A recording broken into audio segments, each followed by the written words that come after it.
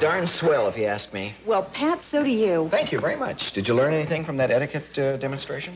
I did almost everything Louie did at different times in my life. Well, that was pretty tricky. Yeah, it is. It's tough. You got to pay attention. You know, I've met your father, who's Dick Wilson. Right. Who is better known as...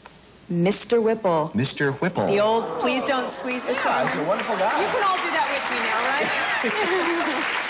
So, how long have you been doing that? 25 years. My guess is when you're a child growing up and your dad's hawking toilet paper on television, Honey, it is not an easy life. No. Yeah. No, you know, when you're 13 and you want to be really anonymous and blend into the woodwork, Mr. Whipple is not the father to have. No, so. Yeah. And then before that, he played a drunk, didn't he? Absolutely. He was on Bewitched for many years, and he played the drunk on Bewitched. So I had no chance, did I? Yeah. Basically, whenever Darren and Samantha got in a fight, my father was the drunk at the bar. Darren would go to the bar, and my poor inebriated father had to watch Samantha popping in and out.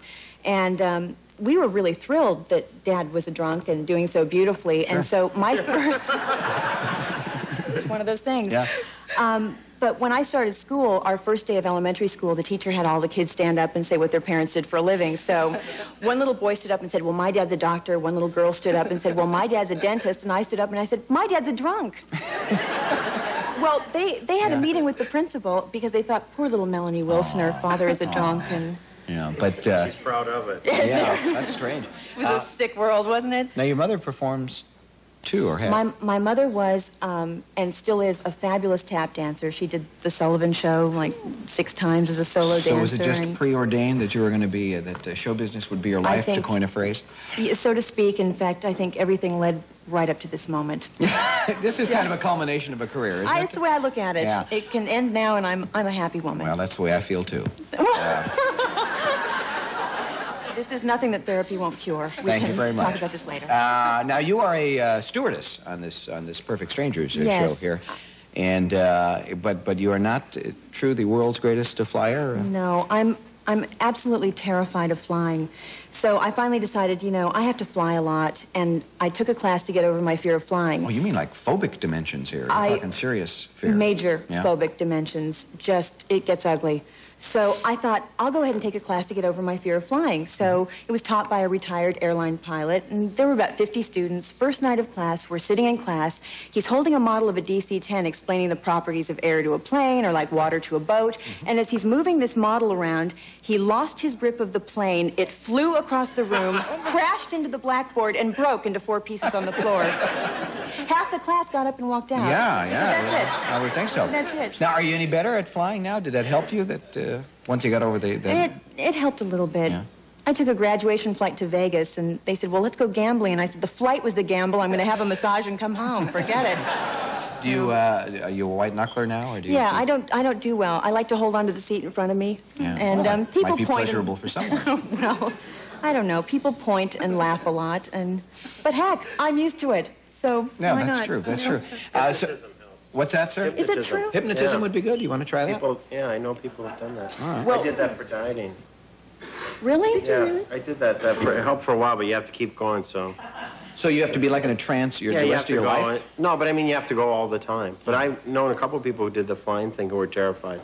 Is there a hypnotist in the house? No. I'll do it now. No. Trust me, don't let Louie hypnotize you. That's my advice. You know, originally, do you know the story about the Perfect Strangers? That originally I did the pilot, Bronson, Pinchot, and me, and they hated me. Oh, Louie, oh, it's okay, because I wouldn't want to be on the show, but... No, well, I don't want to be on that show. I mean, you know, it's good. It worked out for the better for me. Now, my show's going to be opposite that show. No, I'm kidding. I like you on the show, but really, both of them are boring. But Louie. Come on. All right, now they're not. They're fine, funny fellows. Is it a fun place to spend your day? I love working there. Oh, sure. Really, come on. Oh, come on. No, I do. I love it. Huh? The boys are wonderful. They're great to work with. Yeah. Oh, that's the nice. boys. Bronson and Mark and Bronson. Oh, yeah, my buddies. They're Louie, I'm so sorry. I had no idea. You were great on the show. I somehow feel responsible. No, don't.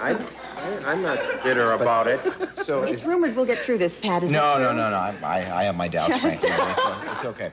But joking, laughing, practical jokes? Fun. Not a lot of practical jokes. Well, they're serious actors, aren't they? They're very serious. Not that you're not. You're a serious actor. I've been serious in my time. Yeah. Yes. Yeah. Now, originally you were just going to be a guest star for a couple of weeks. I came in to do one episode, and at the end of that first week, the rapport with Mark and Bronson was just so wonderful. I did want to say the boys, and then I felt that I should edit myself. No, go ahead. All right. Go ahead. My rapport with the boys. Yeah, and now you're there forever, huh? Yes, until the end of my natural life, or unnatural life, depending on what stories I tell here. It's quite a good show, no matter what Anderson says. No, it's a good show. And it would have been a lot different show with you on it. It would, but I would have been your girlfriend. Great. Hey, Louie.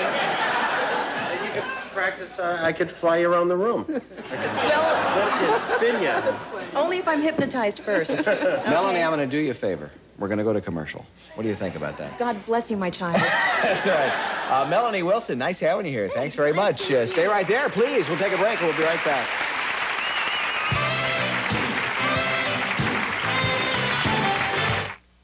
Continued success on that fine show. It's a great show. Yes, it is. And our thanks to Marge Bell Stewart. Thank you. It was a lot of fun. I hope you come back, and we're making progress, don't you think? I think so, and thank you for inviting me. And now, honestly, does Louie have hope? No, he really does. He handled the tools. So he must have had a lovely upbringing. I bet you had a lovely mom. My mom is great, yeah. Yes, he does. He has natural... My dad was natural. drunk. I can work with him.